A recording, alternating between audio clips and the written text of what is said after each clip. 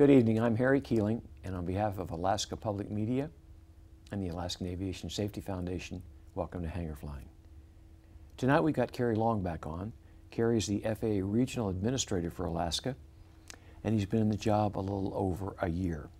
Last time, if you tuned in, he talked about some of the improvements that the FAA has continued to install and some of the technology that around the state that has made aviation safer.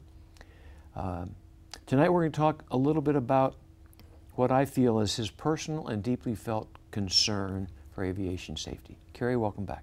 Thank you, Harry.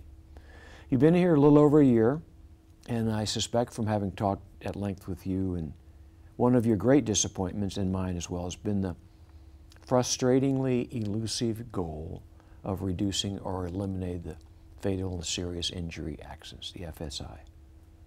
We had a conversation recently I can only describe as it was depressing.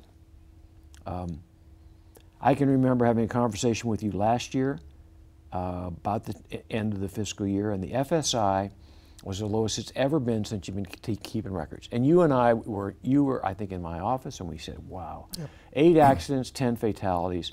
When compared to the year before 2013, we had 21 FSIs and 33 fatalities.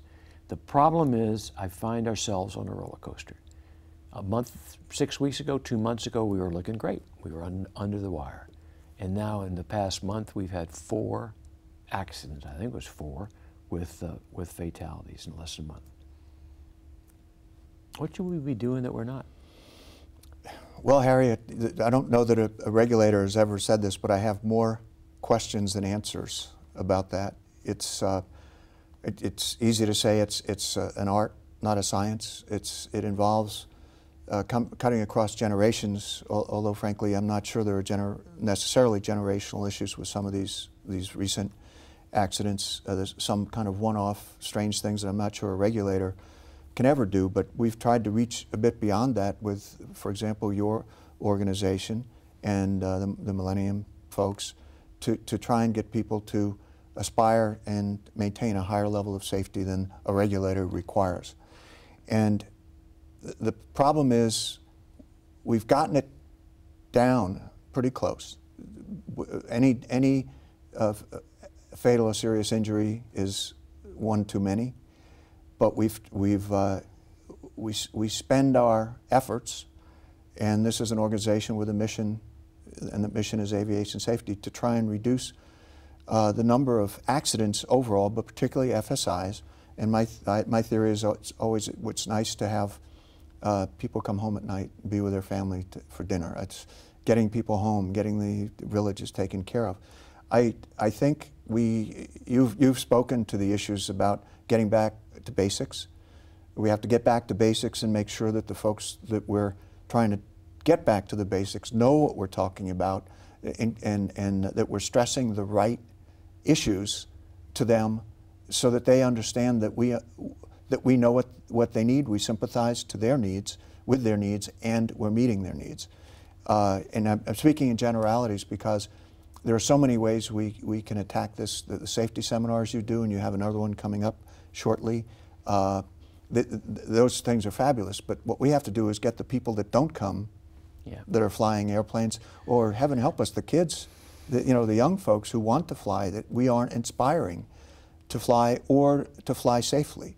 And that is an age-old challenge that I will assure you that I'm up here for one reason, and that's to make sure that we make progress. We can't stop it because of all of the decision-making made by people, folks out there, some very experienced pilots who do some very things that are not particularly advisable that may cost them their lives.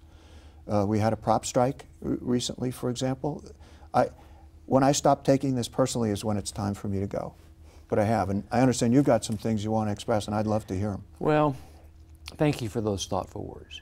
I want to have you back on the program, maybe maybe in a couple months. I want to talk about this concept you have of influencers, and also some of the research and studies that you've looked at on the generational issue. I think that's fascinating. I'd like to maybe get you back in a couple of months and talk and have a couple of sessions on that. Be delighted. Ladies and gentlemen, I'm going to depart a little bit from an approach I've used before. You know, I was recently interviewed on another channel, and they asked me, "Are we making progress?" And I said, "I don't know." It's disappointing because it is this roller coaster. You know, we have these accidents. The NTSB does a tremendously professional job of looking into them, but it usually takes a year, sometimes 2 years, to come out with a final report. And that's the way it should be, because you can't jump to conclusions. But I'm going to share a couple of thoughts with you, because I don't want to wait that long to get these words out. This is nothing magic, but I want to tell you this. Here's a couple things to keep in mind, and you can tie them to the accidents that we had this summer if you want. If the engine is running, someone needs to be in the pilot seat. 2, if you don't have situational awareness and clear aggressively, you may someday have a midair. 3, if you are on a VFR flight plan, don't fly in the clouds, ever. And 4, don't fly low over crowds of people, particularly family and friends. Kerry, thanks for being on the program tonight. Thank you, Harry. Ladies and gentlemen, fly safe.